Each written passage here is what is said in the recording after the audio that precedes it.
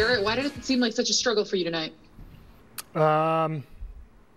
Well, just made some bad pitches in some spots where they put good swings, and then fell behind a lot of left-handers tonight. You know, I felt maybe the one bright spot was limiting as best we could, and you know, but they were on it, and we weren't making enough good pitches. You mentioned left-handers. Ji-Man Choi seems to really have your number lately. What makes him such a tough out for you?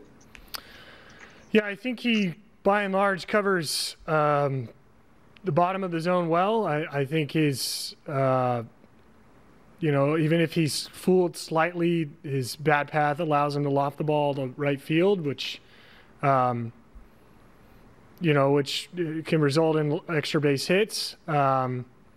You know, we've had success against him when we've executed pitches, but you know, again, you know, maybe poor pitch on the home run, you know, but the second hit of the day was a really well executed fastball with a lot of count leverage, and that found a hole too. So don't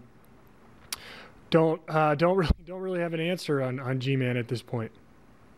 Aaron Boone said he still sees a lot of good things from you, from your delivery to your arm strength. Is it just frustrating not being able to get the results you're used to getting? Yeah, I think it was, you know, it's been back-to-back starts where it felt really good, and thought that, you know, had progressed with the stuff, you know, each of the last few outings, and, you know, to not get rewarded for it, or I guess probably underperform relative to the type of stuff and the type of you know, the ability to throw a lot of pitches at a high quality level. You know, it just yeah, it eats at me a little bit. You know, because with what we had today, we should have pitched better.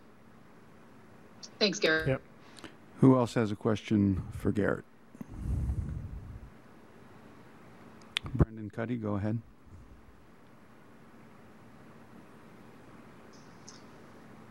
Gerrit, you talked about this eating at you a little bit. Does it eat at you a little bit more also, considering it's the Rays, considering, I guess now it's a pennant push, that kind of thing? Yeah, it certainly doesn't ease the pain. You know, pretty hard on myself as it is. Definitely know how important the game was, so I'm wearing it. Thank you.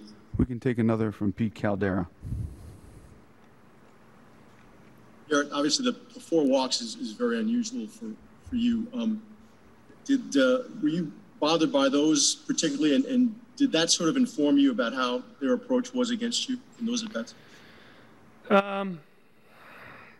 See, I walked 3. I believe at least 3 of them were left-handers. I'm not. I don't know what were all 4 left-handers. Kiermaier, Choi, Perez. The leadoff hitter. Perez. Oh, so the right hand. Yeah, the leadoff hitter was the one right hand. Yeah, so that was really poor. I mean, gosh, the guy hadn't got a good swing off, and you know, I threw him 2 changeups and a slider to start him off to get to 3-0, and you know, the left-handers, we were having a bit of trouble keeping the fastball in the corner.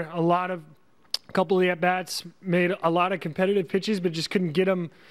Choi and Kiermaier just couldn't get the fastball to nick the corner. You know, it was just like an inch off, 2 inches off.